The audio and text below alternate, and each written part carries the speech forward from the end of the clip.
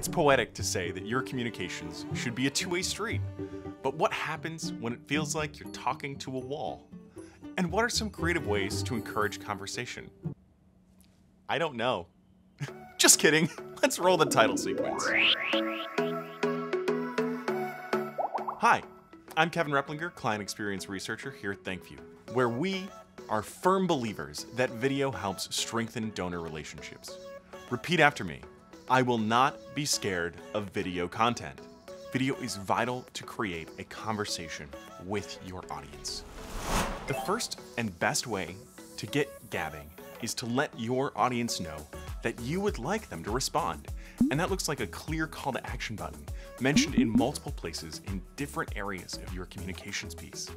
This can also look like posing questions to them in a video, pointing at that reply button, or mentioning the reply button in your description. Making it very clear from the beginning that you want to hear from them is critical. But the other thing that I never see enough of is authenticity. Get rid of all that high gloss polish. Ignore the fact that I'm sitting in a green screen. And what if you recorded it in your living room? Maybe the person watching it in their living room would be a little more motivated to respond because they would feel like that conversation was targeted just for them, and it was a real invitation to start a dialogue. I encourage you to think about the ways that you can sprinkle authenticity into all of your invitations to your donors to start a genuine conversation. We've been missing human interaction more and more, and I think there are a lot of people out there who'd be willing to take you up on that offer if that offer came from the heart.